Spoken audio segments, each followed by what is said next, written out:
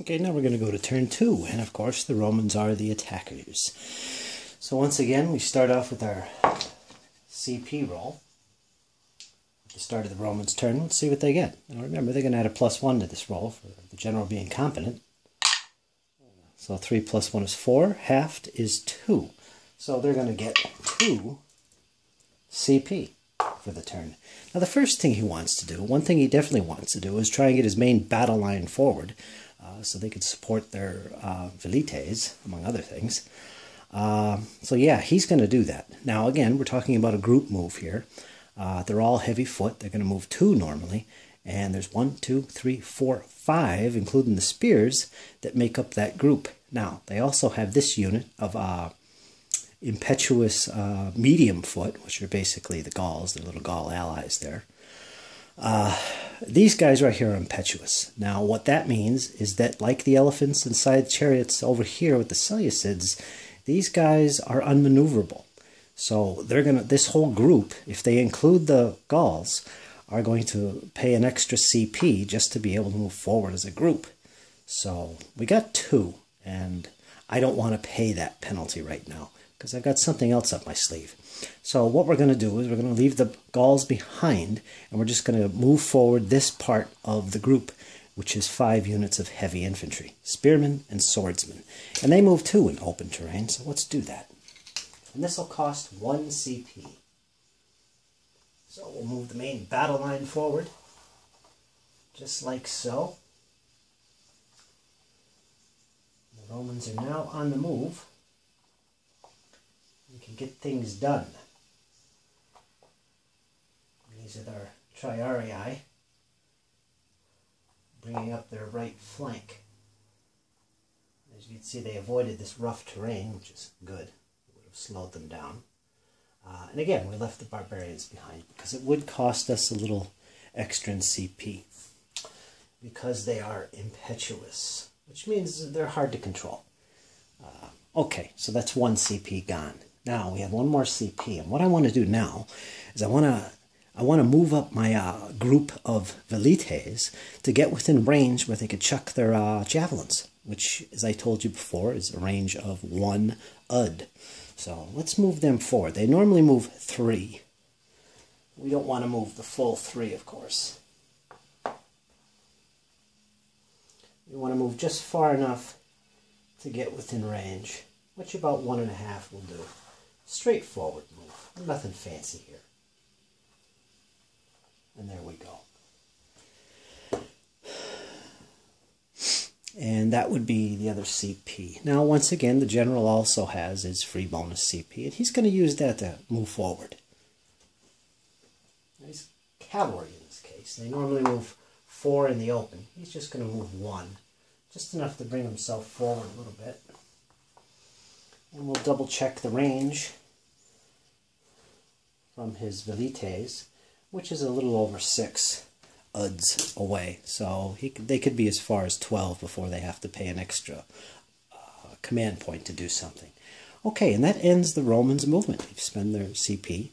No contacts have been made, so we can go right into the shooting phase of the Romans' turn. And we're going to do that next. One thing I should point out here is, in case anyone's wondering why these light infantry didn't make contact, which would be a charge technically, with the elephant or the infantry here and get things going early. Well, for one thing, they're light infantry.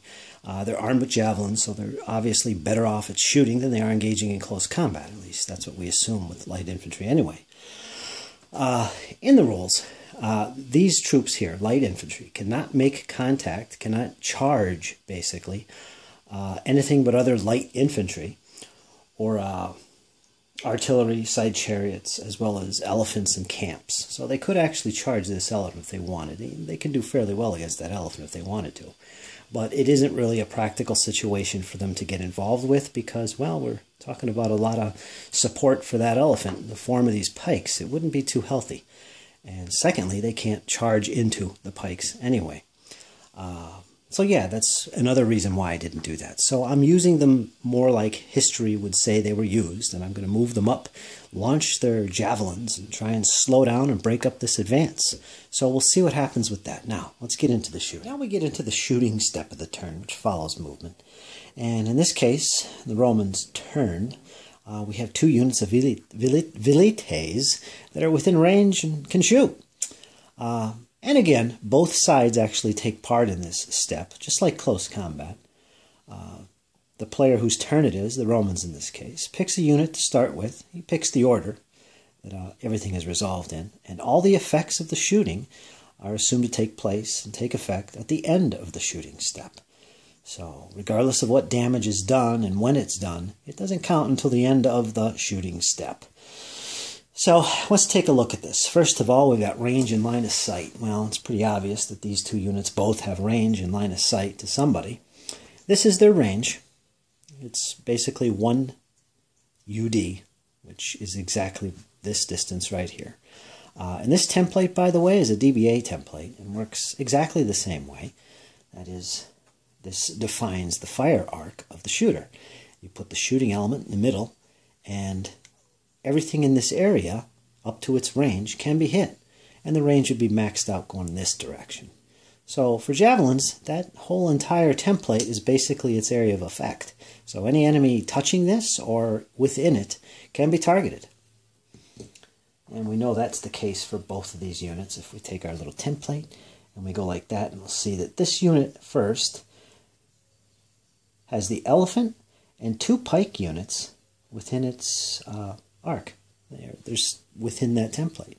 Now, what happens when you got multiple targets? It always goes on the enemy unit that is directly to the front, which would be this unit. And directly to the front is the area straight ahead of its edge. So this area here within this template. So that he would have to shoot at him.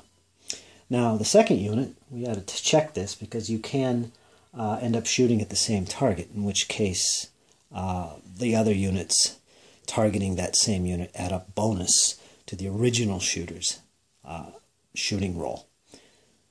So let's check his, and we find out that this unit and this unit are both within his arc and range. And his target would be him because he's the most direct. So he's shooting at the elephant, he's shooting at this pike block. Now, we both roll dice, add an equality, and again there's elite, mediocre, and ordinary troops, and based on their quality that can modify your shooting die, and that also applies to close combat, which we'll see later. But both of these units, and the elephant and this unit, are all ordinary. Well, I take that back, the elephant is actually elite, so he will get a modifier to his die roll, and I'll show how that works then during shooting. But let's start here. This unit and this unit. They're both ordinary, so there's no modifiers for that. In addition, the protection is taken into account for the target. Whatever their protection rating is, and every unit in the game has a protection rating, usually from 0, 1, 2, 3. It's basically a stat in the rulebook. In the case of these pikemen, their protection stat is 1. So they're going to add a +1 to their die roll. And that's about it. The only modifiers left now are situational. And here's a list of them. Shows you right there. It's not extensive. You can see if the shooter's disordered, there's a -1. For each supporting element unit that's supplementing the fire, it's +1, max at 3, blah, blah, blah. But it's all there. In this case, there is one situational modifier, and that is light horse or light infantry shooting, which both of these are light infantry. So he is going to suffer a -1. And the target is going to get a +1 for his armor, or his protection, rather. And basically, whoever rolls highest wins. If it's the shooter, 1 cohesion hit is put on the unit. If the target wins, no damage is done. Ignore it, move on to the next shot. Simple as that, folks. The maximum damage you can do from any shooting is 1 hit, which is 1 cohesion loss. And we'll talk about that later, the loss of cohesion. So let's roll the dice and apply our modifiers. See if these velites can hurt somebody with the javelins. And the Seleucids scored a 1, +1 for protection is 2. And the Romans would get 5 minus 1 because they're light infantry, which goes to 4. So they're higher, so that means they hit that unit. So they caused a cohesion hit, a cohesion loss on the pikes. Now cohesion is very important in this game. Once you max out lose all your cohesion, you're basically routed from the table.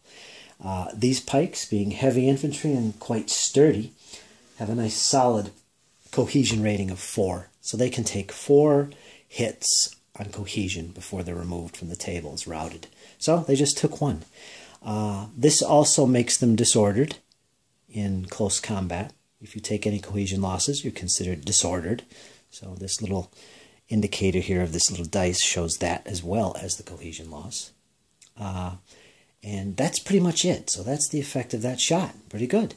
And also, we'll go to the next unit, which again is going to be this Velites going against this elephant. Look at our modifiers. This unit is elite in quality. Now, what that means, because he is elite, when he rolls his dice, if he scores a 1, 2, or 3, he's going to get a +1 on his roll. So he gets an automatic +1. If he rolls a 4 or better, however, he doesn't get that. Mediocre troops work basically the same way, except if they roll a 4+, they get a -1 to their combat or their the shooting roll. And if they roll 1 to 3, there's no modifier. So it works the same way as elites, but reversed. It's kind of interesting the way that works. I actually like that very much. So yeah, whatever his roll will be, if he rolls a 1 to 3, he's going to get a +1. So that boosts it up a little bit. His protection is 0, however, so he doesn't have a modifier for that. But the shooter, again, light infantry shooting, suffers a -1, and he's ordinary quality. So it's a straight-up die roll for the Romans, -1, and the elephant is a straight-up roll, but if he rolls 1 to 3, he's going to get a +1 because he's elite, and protection for him is 0. So let's roll the dice. Same situation. Ooh, and the Romans score a 6 minus 1 is 5. And the elephant rolls a 5. Now, he doesn't get his elite quality bonus here because he rolled 4 or better. So he's a straight-up 5. It's a tie score, which means the Romans didn't do any damage because you have to beat the opponent's roll. So no cohesion hits on the elephant. So that is the basics of shooting, and that's the effects of our Roman shooting in particular. So, not bad. I did put a little loss on them. Okay, folks, so that's shooting. There's nothing else on the table to shoot. So, we'll move on to the next part of the turn, which would be melee, again, which there is none. So, we're going to go right to the next player turn, which is going to be the defender, which is the Seleucids. So, they're next. They're going to roll their command points and see how they respond to this little attack. Hopefully, I'll roll pretty high. Okay, folks, let's go.